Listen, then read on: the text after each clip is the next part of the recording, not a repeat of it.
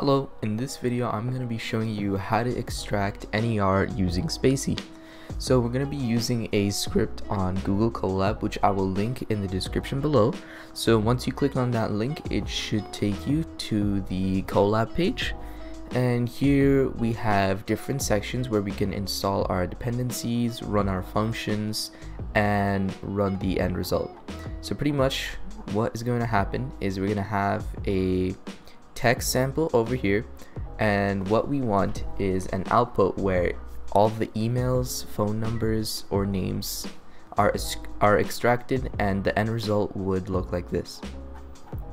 So to start off, we want to install all our libraries and dependencies. Here we want to run this cell right here, which will install our packages. And to use Spacy, we also have to install some of these dependencies through these cells.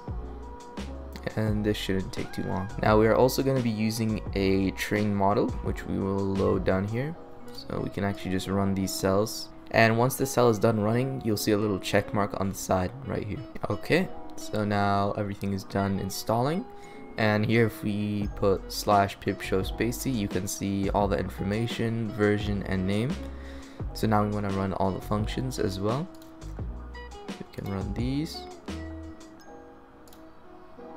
Now what this will do is set up Spacy so that we can utilize it to extract all the emails and information that we want from the sample text. So here we're putting the text, and here we can extract the names, organizations, state, city, states, and countries. Now once we have all that information, we want it organized into columns such as this. So here we merge all the columns into a data frame, and we can show it through df_output. And there we go. So you can see the name, email, organization, date, city, state, and country. And everything is extracted out of the samples text using Spacy and NER. So yeah, that's pretty much it. Make sure to like and subscribe, and thanks for watching.